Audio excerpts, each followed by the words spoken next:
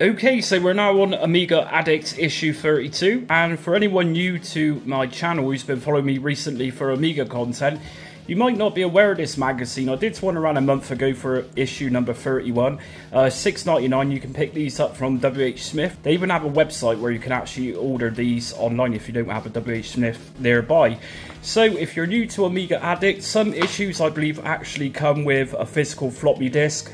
However, this issue, as well as the previous issue, there's actually a QR code inside which makes up for the lack of disk. Obviously, floppy disks of this day and age are a little bit harder to come by. So it's presented in, say, an Amiga format style, and you've got a mixture of new stuff in there. We got Amiga news, and we got, like I say, new hardware. We also got advertisements for a brand new game, which is Roadcraft, which I've not actually played yet, but that one's actually available from itch.io. I will pick that one up at some point. I think it looks pretty good.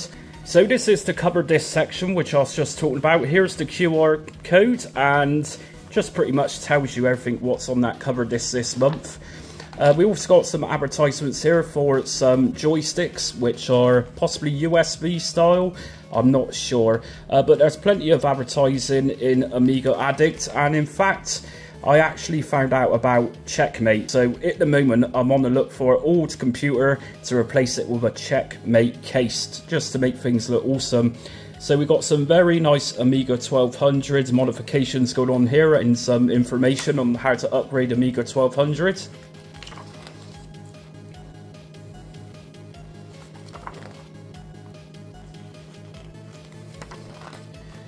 It looks like we got some sort of Amiga event just here, and some images from an Amiga event, which is Pixel Addict, by the looks of it. Now, something which a lot of you will be familiar with is this type of section here. So back in the 90s, you would obviously see stuff like this displayed in Amiga format, or in my case, Commodore 64 or Commodore format. So you've got some really cool Amiga Addict t-shirts and some merch just there. And it's also going to give us some information on back issues as well. So the theme of this month is Championship Manager. Now, not my cup of tea, but I know that Championship Manager is a very popular game amongst Amiga fans, a bit like Sensible Soccer.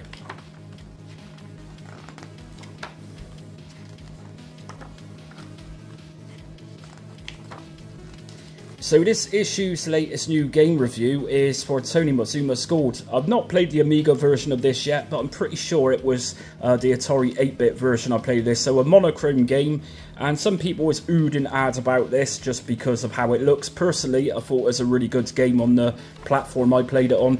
We also got advertising here for Commodore 64 Wi-Fi modems.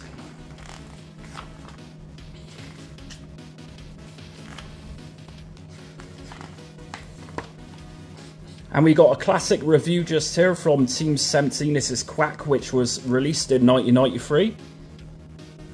We also got advertising in here for companies or individuals who's prepared to tidy up Amigas or Amigas from yesteryear, which needs a lot of maintenance. So if you've got an Amiga computer and say you've got a battery corrosion on the motherboards, then there's plenty of companies inside of this magazine who can help you with that.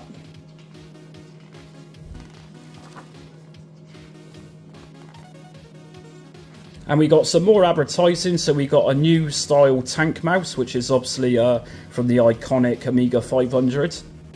And we got some more hardware just here, featuring new ROM chips. So if you need any new ROM chips, if your old classic ROM chips are dated, then there's websites in here you can refer to. And there's even hacks in here. So as we can see just there, someone's actually using a portable USB device to play floppy disks from. So plenty of information in here if you want to experiment with things like that. We've also got a demo scene section. So for any Amigans out there who likes demos, then there's plenty of new releases here by the Scene Spit to check out.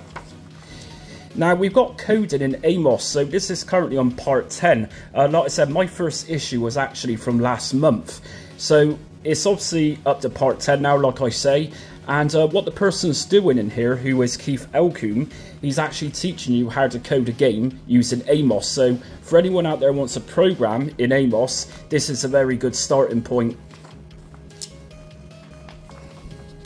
And as usual, just like the last issue, actually, we got this cute little section here where you could actually cut out this little section and give it to the newsagent.